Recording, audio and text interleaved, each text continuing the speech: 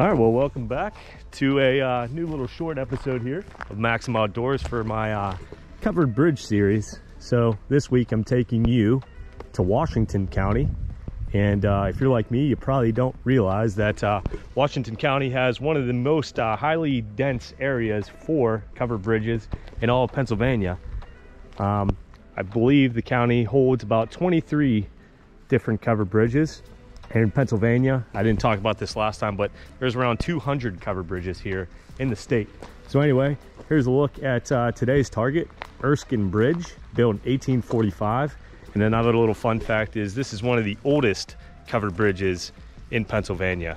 And just to give you a little bit more context, we're along Erskine Road here, and just about a mile or two away from the West Virginia border. So let's take a look inside. This is a relatively small covered bridge, but we'll do the walkthrough just like we did at Banks Covered Bridge. So as you can see, if you remember from the last video, Banks Covered Bridge was a burr arch truss, which kind of has like the rounded arch that goes through the center of the bridge. This one obviously does not have that same feature. This is known as a queen post.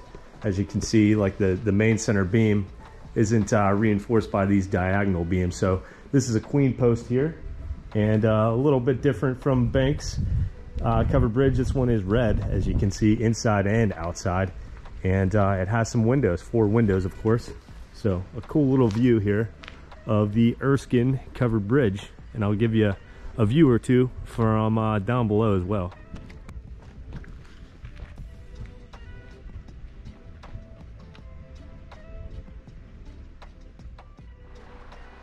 Well, here's a different perspective of the Erskine Bridge as I'm standing right alongside the Middle Wheeling Creek here. Like I said, we're just about a mile away from the West Virginia border, looking up at Erskine Covered Bridge, one of the oldest in the country and the oldest covered bridge here in Washington County. And you might be asking, why did they build these covered bridges back in the 1800s? Well, the main reason obviously was to cross a waterway like this. As you can imagine, horse and buggies would have came across here way back in the 1800s. And the reason for covered bridges being covered is, if they weren't, these bridges would essentially be rotting away within just a couple of years. So they decided to put a roof on them, and they lasted much longer, like this one from the 1840s. So bit of a different view here of the covered bridge. And another thing I did read, most of these covered bridges don't have windows like this. And I actually learned this from a wandering woodsman. He said that they don't have windows normally because horses would travel across these bridges and get spooked when they looked down over the waterway. So windows aren't normally part of these covered bridges, but that is kind of a cool theory. Not sure if it's true or not, but kudos to the wandering woodsman. He's covered a lot of covered bridges on the eastern side of the state. So if you want to see some covered bridges from like the Lancaster area, as well as out towards like Philadelphia, he has a lot of videos on that. So we're going to be covering the western side of Pennsylvania for now. So another look here at the Erskine Covered Bridge.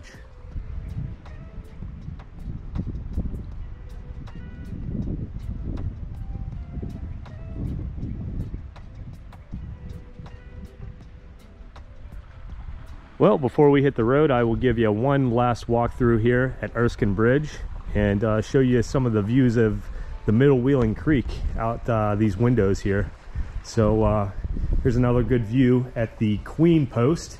I will post an image down below showing you the difference between these King Posts and Queen Posts that you will see so commonly throughout Pennsylvania in these covered bridges. Take a look out the window here down at the Middle Wheeling Creek as it heads on down to West Virginia. Like I said, just about a mile away from here. Another view out this side window here. Bit of a better view of the Middle Wheeling Creek. I know I said before about the wandering woodsman doing covered bridges. He's the reason I'm out here doing this. He gave me the inspiration to check out some of these forgotten, gems here, just a couple minutes away from my home.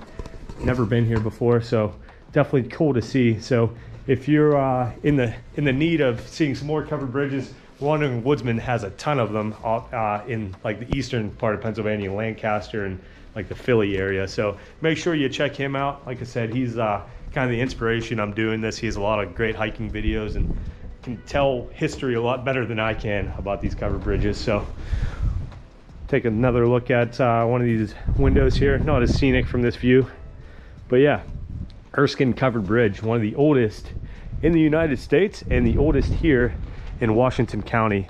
I'm going to try to tackle 5 different bridges today, so we'll have a lot of new covered bridge videos coming out here in the future. So hopefully you guys enjoyed it. If you're new to this channel, please hit that subscribe button, leave me a comment, tell me what you think about my covered bridge series, like the video. And if you want to see some behind the scenes kind of photos and stuff, check me out on Instagram and Facebook. All right guys, signing out here from Erskine Covered Bridge.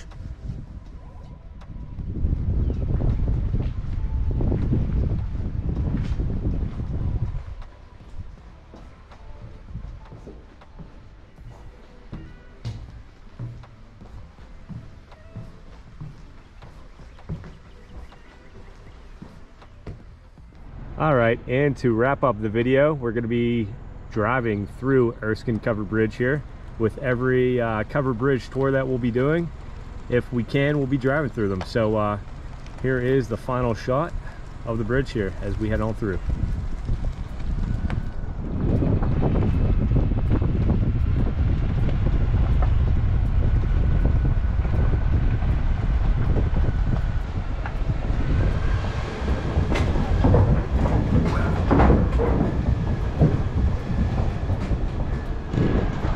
All right guys, thanks for tuning in for yet another covered bridge. Make sure you like, subscribe, and comment on the channel as Sam Eats Your Slim Jim.